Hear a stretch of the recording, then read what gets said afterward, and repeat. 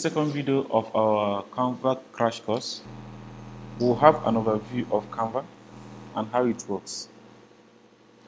Firstly, you need to visit canva.com and sign up as a first-time user, either using your laptop or your phone. But if you don't have a laptop, don't bother. You can still run your designs with your phone. Simply visit Play Store and download the Canva mobile app. So on signing in, you can begin your journey of creating your desired design. So right now, I'm on my Canva page. So it's time for us to soil our hands. Okay, the top right part of the bar, you have a Create Design button. So from this button, you can actually begin your design. So on clicking on the button, you can choose to do impute custom dimensions for your designs. If, assuming you know the sizes or you have searched online for the sizes of what you want to design, you can simply come here and choose on these custom dimensions. Or you can select from predefined sizes here for the size of presentation, poster, logo, video, flyers. You can decide to choose on any of them. Okay, this same thing we have here is still what we have down here, the Create Design, where we have already made the design sizes for presentations, for poster, for logo. Okay, let's say that we want to run a presentation slide, say for our business or for anything. So I can decide to use an already defined size. I say presentation. Okay, so we now see that it gives me this size defined already.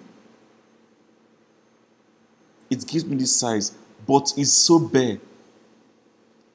Meaning that I will start my design from scratch. I will start here to bring up the element and everything I want to add to my design. Okay, and that be the case. So what Canva gives us leverage to is power to templates. You can decide to choose from already made templates. Work with them. Okay, just like we created the custom size for a presentation. And here again, I want to use an already existing presentation template to work with my design. So say I'm choosing this one. Let's see how it plays out here. So this will now open this template with the whole design elements in it. You see that this template is already made. So what I have to do as the designer is to change the content of this element. Okay, if I'm going actually for a course on design thinking, I can come back here and change this to design thinking. Okay, sorry for typo. Change to design thinking.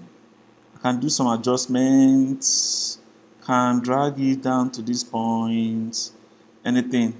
I can decide to reduce this one so it fits well. You see? So I'm on my way or journey to customizing this template for myself. I can decide to change the color of this guy here, so I branded my own. See, I don't want that color, so it doesn't look generic. Oh, this is so shouty. Okay, so it doesn't look generic.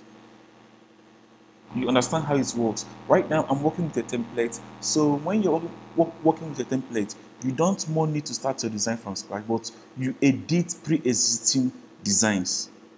So the template varies. Like here, you can even choose for animated social media, Facebook, and you can see lots more of template that already exists. So you see that these are templates that already exist. You just pick them up and start your design. Or, like I said initially, you can do your custom design. The normal size for your social media creatives is 1080. That is 1080 pixels. It fits well to both your Facebook post and your Instagram post.